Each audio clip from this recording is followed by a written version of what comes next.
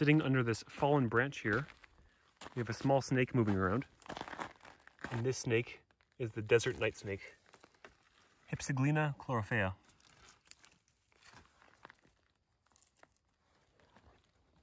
This little snake that we have here, though it might seem little, is actually an adult. The species doesn't get very large, though you can certainly find individuals that are larger than this one. It's the only species of night snake that's found in this area of Arizona, and it has quite an expansive distribution. It occupies many of the states of the western half of this country, and can even be found at the very southern tip of British Columbia, Canada. And south of the border, a substantial portion of their distribution takes up northwestern Mexico. And as their name, night snake, suggests, these are nocturnal, and unlike a lot of snakes that are nocturnal but can sometimes be found wandering around during the day, these are strictly nocturnal. And what they're out here looking for are small lizards. Around here, the only nocturnal species of lizard is the western banded gecko, Coleonyx variegatus, but these are also in search of other lizards that might be resting in rock crevices, for example, at night. But in addition to this, snakes in the genus Hypsiglena have been known to go after other herps as well, such as small snakes and even frogs. Though this species of snake and others in the same genus rarely defend themselves against humans, they are rear-fanged and venomous. So one of the first things that these snakes do when they catch a lizard is chew their venom into their prey,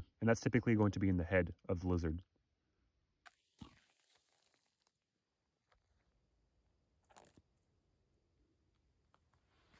Tonight we are in the hills of southern Arizona looking for the wandering adult males of a spider called the Tucson Bronze Tarantula. And this is a fairly common species around this time of the year, so we should be seeing several easily. We have the first tarantula that we're looking for right down here. I don't know if you can see this, but we're in between some prickly pears and there's a lot of dead ones down here. So I'm going to try not to get a spine up my finger. And here it is. This species doesn't have a very extensive range. It's distributed throughout southern Arizona, southern New Mexico, and northwestern Mexico, but in that general region, it occupies quite a variety of habitats. This species can be found in lush deserts, like those dominated by saguaros, drier, low deserts, like those dominated by creosote bushes, as well as grasslands and the mountains if the elevation isn't too high. And the wandering period for adult males of this species, like the one that we have here, is a relatively long one. It lasts from late summer to early fall, and overlaps with several other species of Aphonopelma, which I will talk about a little bit more later. And as you can tell, these tarantulas are quite docile, and this is a hallmark of the genus Aphonopelma, but especially the wandering males. But that being said, the only tarantula I've ever been bitten by was an adult male in this genus. However, the moments when these tarantulas will bite is when you apply a little bit too much pressure on them. For example, sometimes when you want to look at the ventral side of a tarantula, you'll pinch them on the sides, and they can get quite defensive while doing this. The one that you see here that tried to bite me is also a Tucson Bronze Tarantula. All right, back you go. We have an Olios giganteus spider up in this aucatillo here. And these aucatillos are quite spiny, and this species of spider is quite flighty, so it might be a little bit difficult to capture.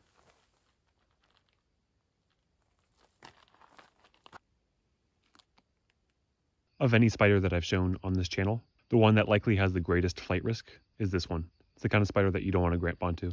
This species is most commonly known as the giant crab spider or golden huntsman spider. And within the family of huntsman spiders, Spiracidae, of which there are a few species in Arizona, this is the largest one found in the state. And throughout its distribution, especially in Arizona, it's a fairly well-known spider, and that's because it's both arboreal and commonly found in the metro area. And this combination means that it frequently enters people's houses. It really isn't uncommon to find these on and around man-made structures at night. But in their native habitat, where these are most frequently found off of the ground, is on rock cuts, saguaro cacti, and various trees like the palo verde. And this is the reason that their legs are laterograde. Basically, that means flattened, such that the anterior lateral surfaces of the legs are facing dorsally. Or in other words, oriented like the legs of a Dungeness crab, for example. And this orientation of their legs allows them to move very speedily over short distances while laying very flat to the surface that they're on, which works especially well on rocks. We'll let this guy go back up in the aucatillo.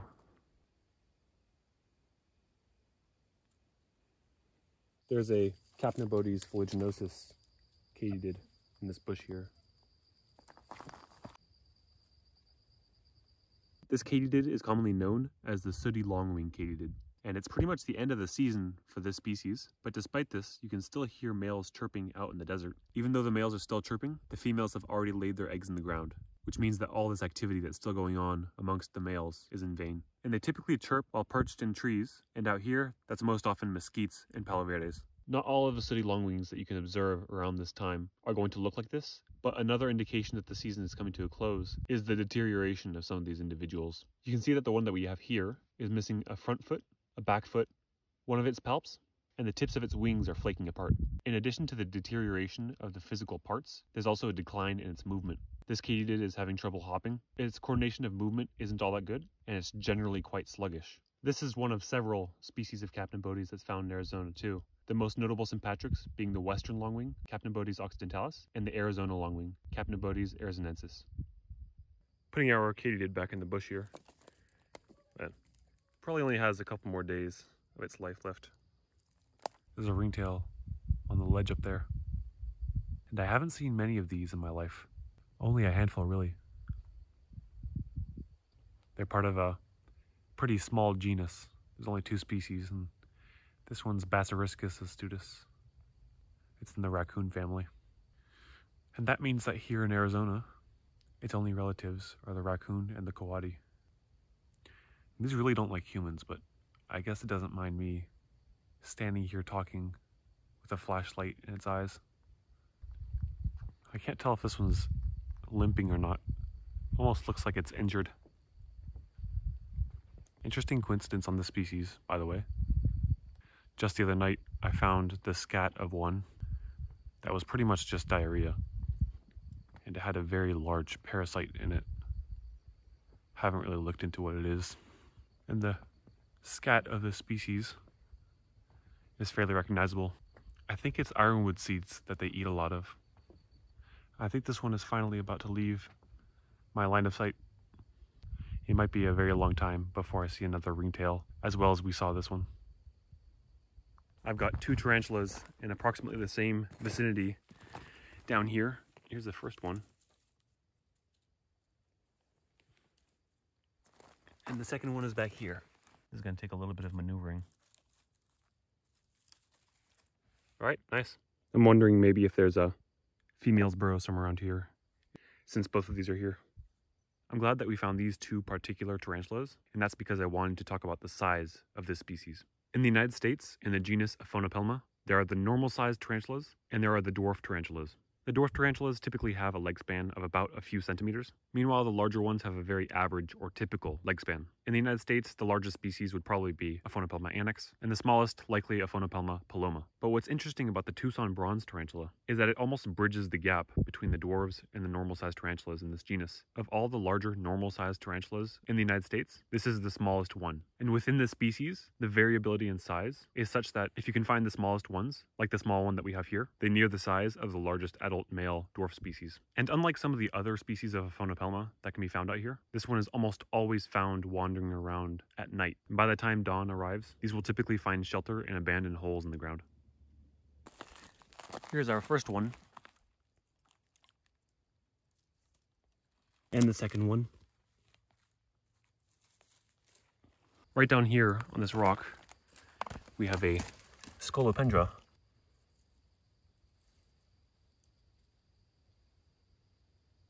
The centipede that we have here is commonly referred to as the tiger centipede or the common desert centipede, but those names are supposed to be attached to Scolopendra polymorpha, and the identity of this centipede that we have here isn't entirely clear. Scolopendra polymorpha can be found in Arizona, but in areas like the one we're in right now, as soon as you get into lower elevations, you start to get these Scolopendra with stubbier terminal legs, as well as various other morphological differences, some of which are akin to the morphological traits of a centipede called Scolopendra viridis, or the Florida blue centipede, and that's a species that can be found in Arizona as well. And these centipedes are most active during the wet seasons, so both during the monsoon and spring, and their above ground activity is nocturnal, but the easiest way to find them is to look under stones on the ground or other ground debris. Typically when they're active at night, it's because they're in search of prey, but often when you find these in the ground during the day, they'll be munching on some kind of arthropod that they caught. While this individual and other conspecifics might not be the true Scolopendra polymorpha, these are also quite polymorphic. For example, the bands on this individual are quite thick, but other ones found in the area can have very faint and thin bands. But across the state, there's also many other variations.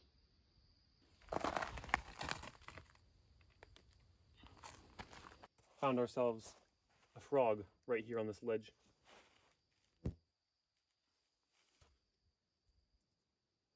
This frog that we have here is called the canyon tree frog, or in Latin, Hyla arenicolor. And in this state, which is Arizona, this is perhaps one of the most, if not the most, common species of frog found in the mountains, especially near water sources. And this frog also lives in the other states that make up the Four Corners, as well as Texas, and a very large part of Mexico. There are several other species of anurans that live in the habitat that we're in right now, but this is the only one here that is considered to be semi-arboreal. And in addition to this species is the most reliant on having access to standing or flowing water. While other frogs in this region tend to sit in the ground in a burrow, when these frogs are not active, they can be found under rocks or in crevices or in the axils of bushes and trees. This species is mostly active at night when they do most of their hunting, but they are also active during the day at times. And their diet consists of small bugs, as this species of frog doesn't get very large. The one that we have here is sexually mature. Members of this species exhibit crypsis, and in this case, these frogs are supposed to match the coloration of the soil or the rocks, and this pattern that they have usually includes blotching, like this one does. But it's just the dorsal surface that's supposed to camouflage, and if we look at the ventral side, you can see small orange dots, but also the groin area and the ventral side of the legs is quite yellow.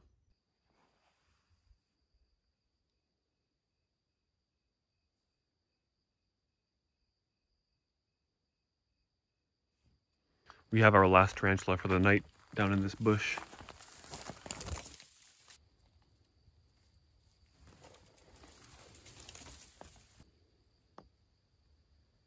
I had mentioned earlier that this species is sympatric with several others, but today I'm just going to focus on the ones that it's sympatric with in this area, and that would be Aphonopelma, Katydid, Chalcodes, and saguaro. It's syntopic with all three of these species, but especially so with Aphonopelma chalcodes. Aphonopelma chalcodes is this tarantula right here, otherwise known as the Arizona blonde tarantula or desert blonde tarantula, and this is perhaps the most well-known species of tarantula found in the United States. On average, these are much larger than Aphonopelma vorhiesi, but another way to tell them apart is Aphonopelma vorhiesi is more uniformly black, or charcoal, with some discoloration on the carapace. Meanwhile, the legs of an adult male blonde tarantula are more of a dark tan, and the carapace is more of a golden color, and the abdomen is also quite a bit lighter. And these two tarantulas' activity period for adult males are virtually overlapped in entirety. If you're wondering what the female of the Tucson Bronze Tarantula looks like, this is it right here. These are typically uniformly gray, like the one you see here, but each time they molt, they can be quite black. And just speaking from my own experience, the females of the species, especially adults, are much tougher to come by than the adult males, but perhaps this is because they haven't been to the right areas.